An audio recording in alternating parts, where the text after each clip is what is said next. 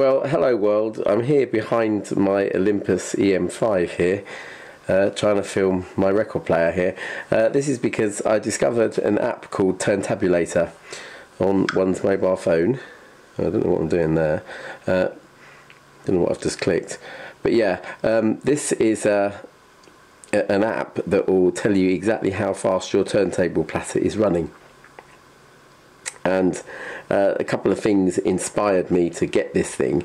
First of all, I watched this video by this chap called Roy Unit, who made a video about the Crosley turntables, and he did a comparison of vintage Panasonic hi-fi record deck and Crosley, and the Crosley was playing obviously very fast, very high pitched, and there were about sort of 10-12 seconds sort of differences between the track lengths of the songs that he did comparisons of.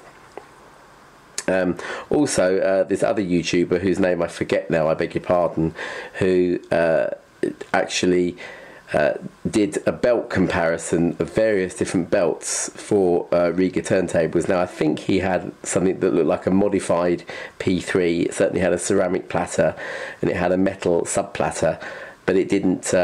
It certainly wasn't an RP10 or an RP8. This is an RP8, by the way. And I thought I would just see, because if I take this off here, I'm trying not to do any damage here. Okay, but here we go. Let's take this off here. Right, you can see the metal subplatter underneath here. I don't know if I can lift this with one hand. I'll try. Okay, but there we go. This is the double belt system in the RP8. Now he had a single belt, and he did a test of the standard Riga black belt, the upgrade white belt, oh golly, and a couple of sort of aftermarket belts, and it sounded like the aftermarket belts were more accurate. Also, yesterday, because I've got an elderly relative who has a Musonic thing, it's a sort of very close relative of the Crosleys really, and poor thing, he had this thing behind a mirror. It's because it's got a broken stylus. He had it behind a mirror, and he had a CD radio cassette thing on top of the damn thing. But I thought, I wonder how fast that is. Now the Musonic thing that my relative has, that ran at 33 1/3, that ran at 34.7 RPM and about 46.4 RPM, something like that. So obviously, again, very, very fast indeed. So fast that you would probably notice that. Okay, so we're going to see, we're going to have a little go and see what the RP8 spins at. I have done this before, by the way, so I do know. Okay, so I'm going to turn it on. Okay, this is 33. Okay, and I'm going to try and catch this thing. Sorry, motor here. If I do that, okay, it sort of gives you a display thing as it's calculating it. It doesn't average. There are other apps on here. It's saying wait, and it's telling me that it's going at 33.6 RPM, which is a tiny wee bit fast, just ever so tiny. I'll spin again, okay, and see if we get a different result, but it's a tiny wee bit fast. Not anything you'd notice, by the way. Wait, I'm waiting. What's this? 33.6 again. Okay, so if I change the speed down here to 45, okay, I very rarely play singles, and that's a bottle of record clean or stylus cleaning fluid there that I'm just knocking off my shelf. I very rarely play 45s, but here we go. Okay, spin again. I'm spinning.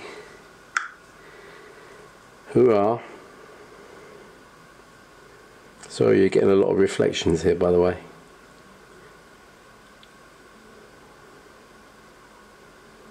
Here we go. Wait, I'm waiting. And what are we getting here? 45.5 RPM. So again, a wee bit fast. Spin again. It normally prints up something like ideal or something like that, but I think I'm probably stopping it too quickly. We'll see what it says here. Wait, I'm waiting. It says here, I keep repeating that joke. Alright, so that's going round.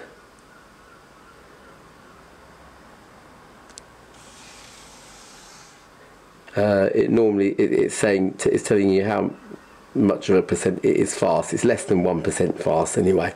So it's, oops a daisy. Let me just try spinning that again and just see whether or not it gives you its final sort of result. It usually says something like ideal or exact or something like that.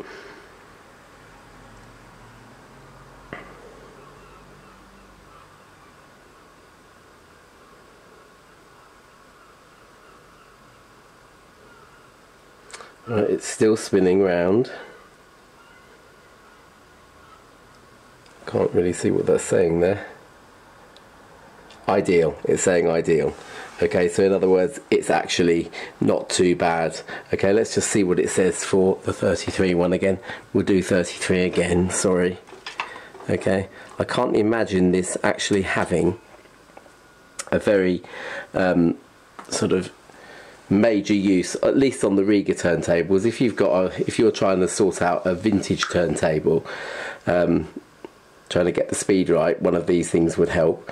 Or if you've got one of those sort of Technicsy things that's got a strobe light around the outside of the platter, rather than using the strobe light to adjust your speed, you could use this, or you could use this and then check with the strobe light, whatever, or the other way around. So we're still on 33.6, so it does show how constant it is. I mean, I said in my last video about the blurb on the record sleeves that it's very hard to actually engineer a deck that spins exactly at 33.6. The guy that did the test on the different belts put it down to the sort of tension in the belt. But I mean, again, this is saying ideal. You're not going to notice any difference here, but you will notice the difference if you've got something like a Crosley or something like that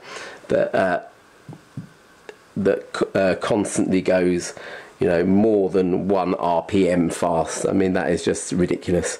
Anyway, I will leave it there. Okay, thank you for watching. Goodbye RP8 for now.